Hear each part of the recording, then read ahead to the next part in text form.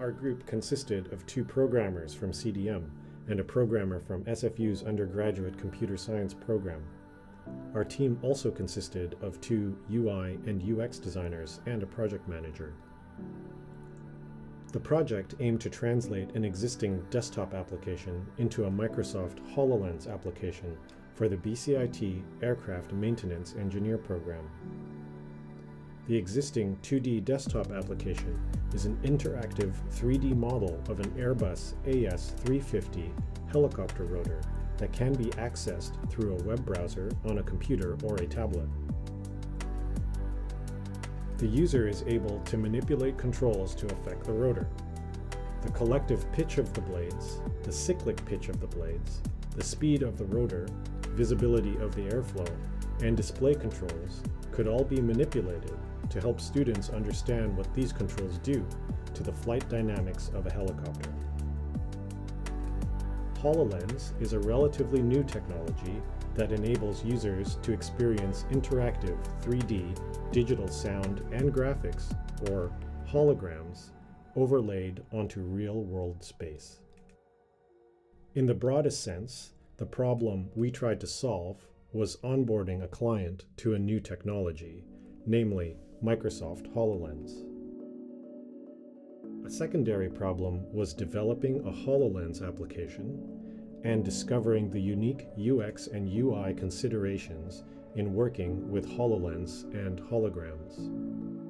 A tertiary problem was to explore the use of a multiplayer function in a HoloLens experience.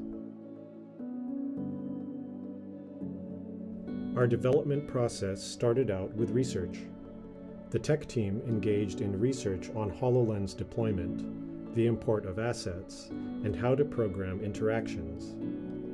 The UX and UI team studied what work had been done previously and researched best practices in designing holographic experiences.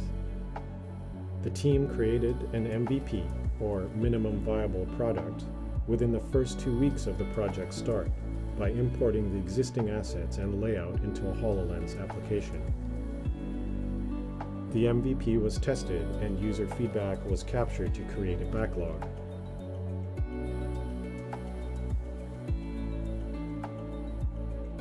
The backlog was groomed as a team and new prototypes were produced and user tested in bi-weekly intervals.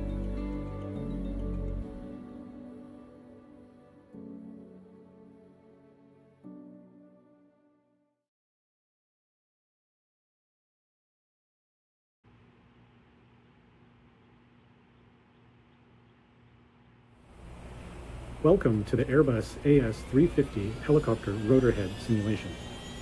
This application is part of a larger BCIT project titled Effective Mixed Reality Practices for Teaching and Learning. The application was created in partnership with BCIT and the Center for Digital Media. You can use voice controls. The voice command menu can be found below you at your waist level. Use your head to move the gaze cursor to the menu, and the commands will pop up.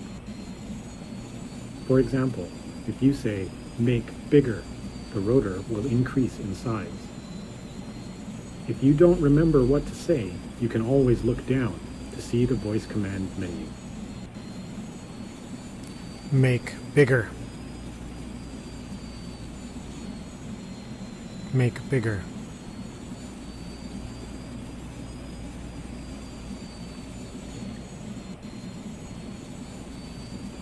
Make faster.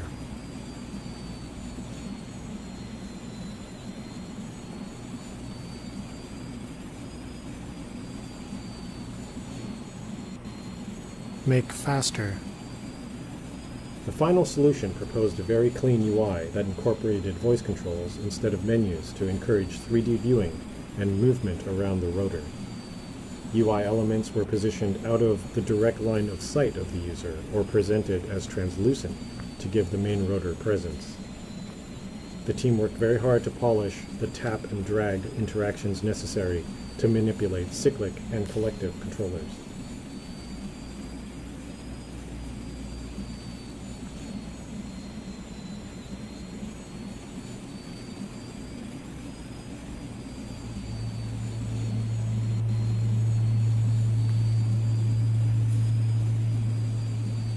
Make smaller. Make smaller. Show airflow.